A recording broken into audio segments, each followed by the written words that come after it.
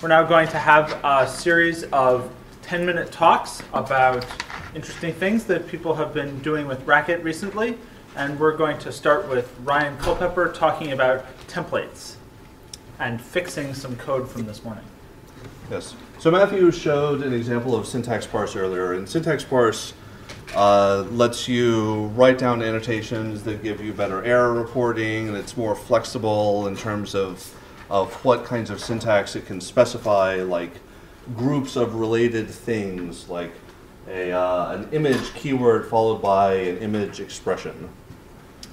Okay, but it's in a couple places it's still kind of clunky to work with, right? So you have this this series of optional things. You might have an X, and if you don't, then there's some default that you want to use. You might have a Y, and there's some default there too. And it's readable, but it's a little bit verbose. It's a little bit unpleasant looking. So I'm going to start out by showing you how to fix this using template, which is a replacement for the syntax form, or hash quote, as you saw it this morning. Okay, so first of all, we need to require the appropriate library, and it currently lives in syntax-parse experimental template. And we're going to change this hash quote to use the template form. Close the paren. Okay, and what we can do is get rid of these defaults. Okay, so I'm just going to do the X here. We would like a default X of 0. So I'm going to get rid of this part. And now syntax-parse has a notion of not defined or absent for attributes. So if the optional clause isn't found, then this attribute is marked absent. Okay, and normally there's something you can do. You can get the value and it turns out to be false but not a syntax object, and you can do this complicated con based on that, which is just not really pleasant. Using template, sorry, trying to get this all on the screen at once. You write question mark,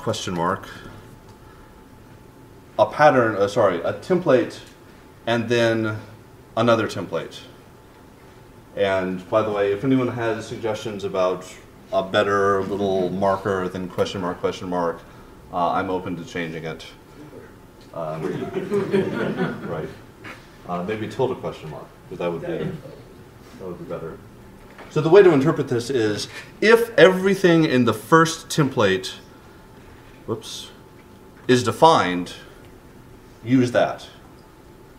If anything in that template is missing, use the second one. And so that gives us the default behavior that we want.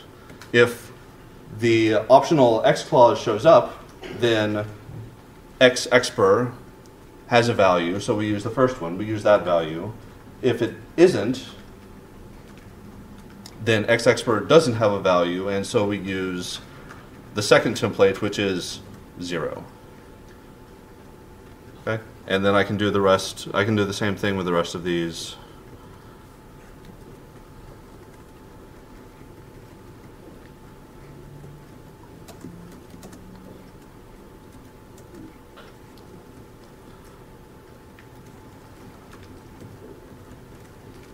That was 1.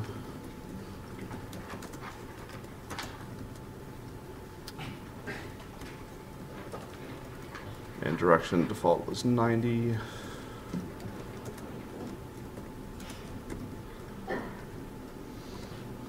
Right, and that works. And let's try it out. Oh.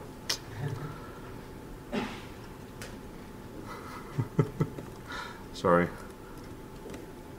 Run. And we still get to play with the duck and the fish. Okay, so this is just a better way of using absent values and defaults that doesn't make you work with the clunky default syntax. Okay. Any questions? No. All right. So I don't have a nice tie-in to Matthew's example for the rest of the features that I'm going to talk about. So I'm going to write a simple, silly little macro called table that I want to take a series of alternating keyword and expression pairs and turn it into a hash table, right? And I would use this hash function that it turns out also takes alternating key value pairs, but not grouped in any way. No parentheses, just alternation. Okay? So I can use syntax-parse for this.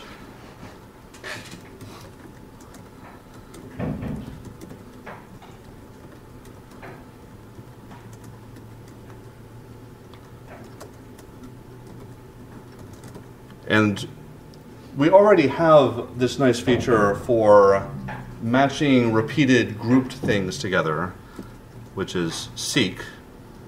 And I'm going to match a keyword and then an expression. I'm going to match any number of those. And let me just start out by saying, okay, and let's try this example.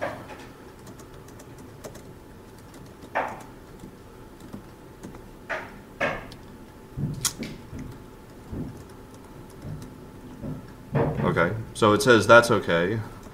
What if I just have one of those? That doesn't work. What if I have that? Expression. Okay, so the pattern is kind of doing what we want. So now the question is, how can I feed these things, having validated that they're alternating keywords and expressions, to the hash function without parentheses? So here's what doesn't work.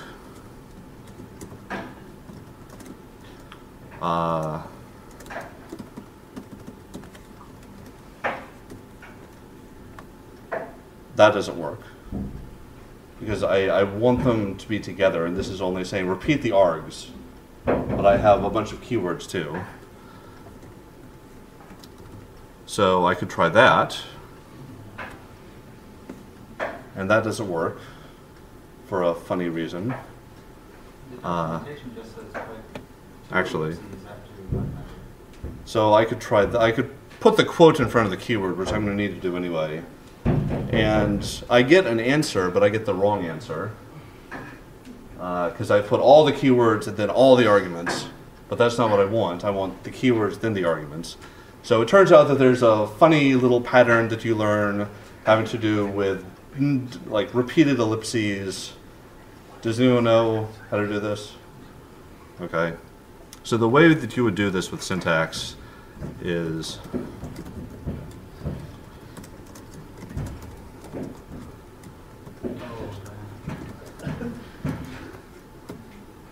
let's see, how does this work?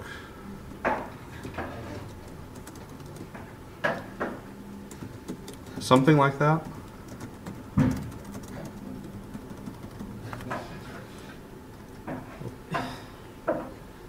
Yeah. So I got it wrong, not surprisingly. Oh, I need one more here, I think. Maybe? No, you had two more. All right. So that doesn't work. All right. So instead,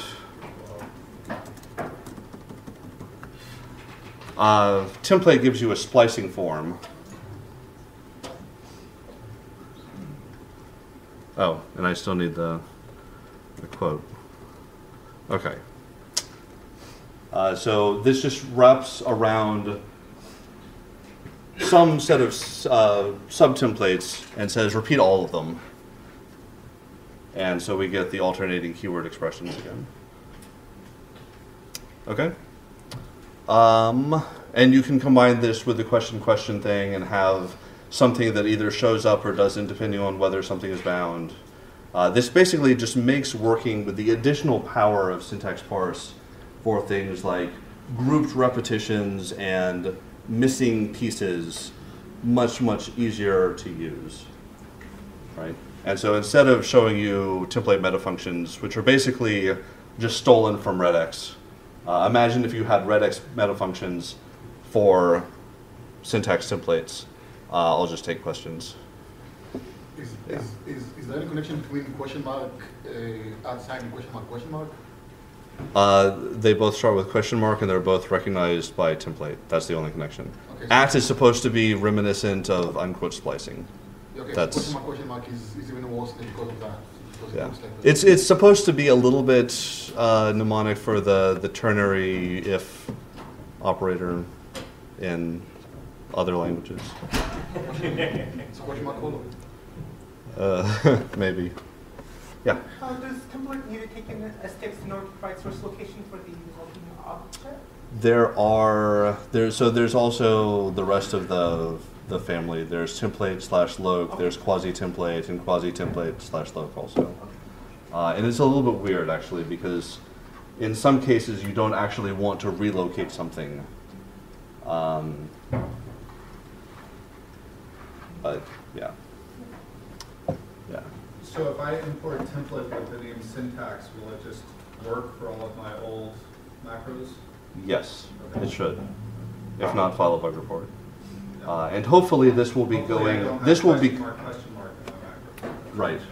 Well, it also, unless you import the binding of question mark from syntax parse experimental template, then you don't have to worry about it. So hopefully this will go into the core and just become syntax at some point in the future, but not for this release. The core what? The core. This, like, you will be able to write hash quote and then use all the question mark @ question mark or whatever name that turns into. Even without this syntax-parse. If you wanted to, yeah. Okay. Who's up next?